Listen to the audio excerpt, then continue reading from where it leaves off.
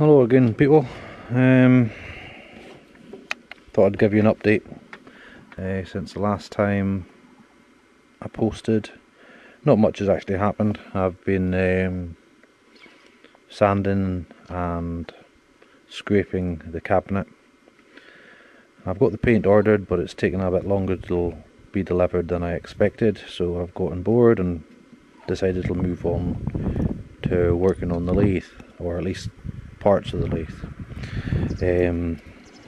Here we have the tailstock of the ML7.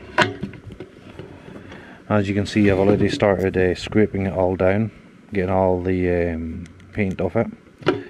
I don't know how clear this camera is. I think the camera's actually got a fault on it, but in here you might be able to see the lime green paint that was plastered all over the tailstock, and indeed the whole lathe.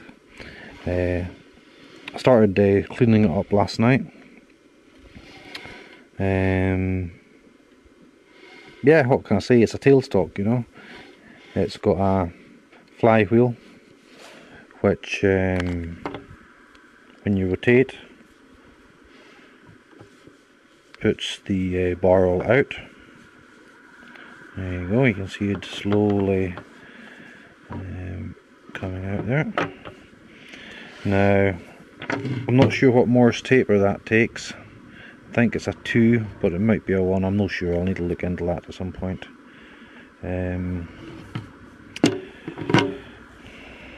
There's the spigot, or this is the locking lever, so that this plate here, which is underneath the bed of the lathe, is pulled upwards and indeed goes tight when it's fitted to the lathe. Yeah, you can adjust the on the bolt, of course, and then when you release it, it goes slack, and you can move the whole tailstock left and right.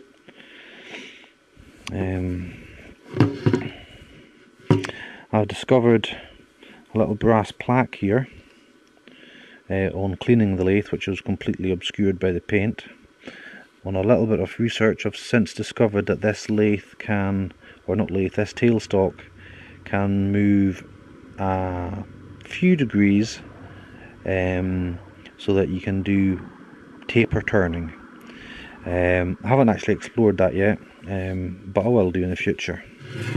I'll come back to that at another time.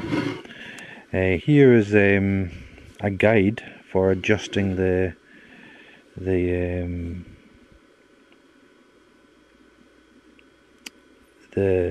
freeness of the guide, if you like. You've got a little, they call it Gibbs screws, but I think most people these days would call them grub screws. There's one here and another one in there. I can't actually see what I'm doing here with this camera, it's that dark, and I know that the image is quite blurry when it's posted online, so I apologise for that, but I'm not working currently, I'm not certainly buying a new camera. So there's the other one, and these basically tighten up and push the bar here up against the bed of the lathe, so you can adjust its freeness. The tighter it is, the stronger a grip it will have as well, but too tight obviously it won't move. Anyway, so that's that. So I don't think there's much to say about this. I got this with the lathe, obviously. I've been cleaning it up. I've still got a little bit more to do in here in paint removal, and also over on this side and around here. Going to be a bit of a chore doing that actually, but I'll get it. Basically, again, all I've been using is one homemade scraper out of an old hacksaw blade. I had this one made up before for another job. There's a blade along the top and a blade along the side, and I ground up the end as well.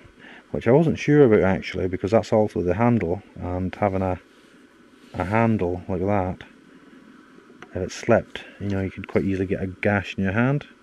But it's fine, you know, it's you know, I'm not putting a lot of pressure on it. It was coming off quite easily just by doing that, you know. It's laborious, boring, but it's doing the job. And of course the trusted old well it's a wire brush, but there's very few wires left in it, but you know, it does the job, just using it top with the bottom. So yeah, the tailstock, it works, it seems okay. Two things I've noticed about it, the three things actually. The oiling, it's not the nipple, but the oiling, oh Christ, this bit here, you can see it, the ball which should seal this appliance is stuck down there and is indeed covered in paint as well, so that might need to come out and get replaced, although I don't know how I'll actually get that removed at the moment. I've looked online, and they actually generally they replace these now with oil nipples, you know, so they actually protrude from the top of the tailstock, but I don't actually like that. I feel it's just something else that will catch on your clothing or just get in the way and get snapped off and actually damage the threads of the tailstock. So I quite like the idea of it being sort of semi-flush like that. So I'd preferably get the original as a replacement, but I don't think they'll be available anymore. So that's one fault with the tailstock. The other minor one really is there's a handle on the wheel missing. There should also be one over here. Again, I would like to get something that was sort of reasonably like the original. If the lathe was working, of course I could turn one out, but it's not at the moment anyway. So I'll just maybe ignore that for the time being until the lathe is operating.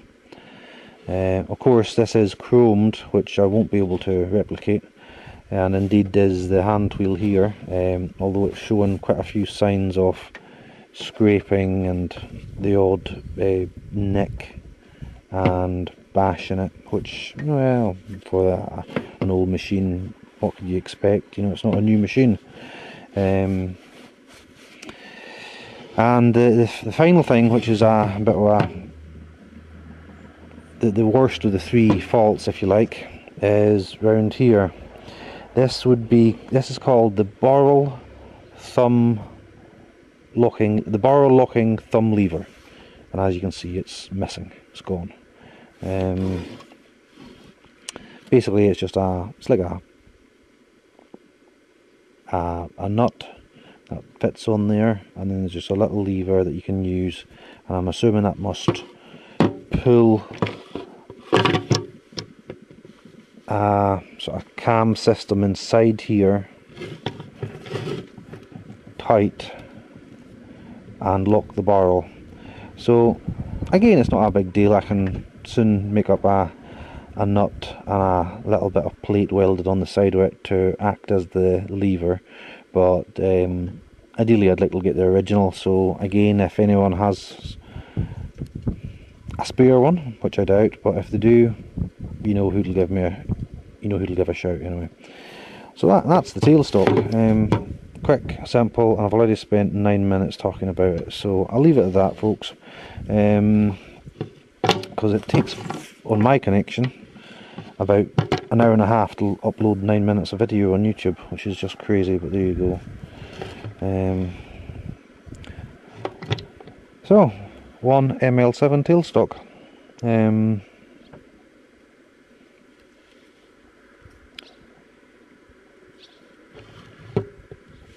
I have nothing more to say about that really, except that quite a hefty item. Not massively heavy, but you know, there's a bit of weight in her. So yeah, this is just a small update until I get started on the lathe, and I'll update you, I think, with the completed cabinet within the next week or two. I'm hoping the paint will arrive shortly.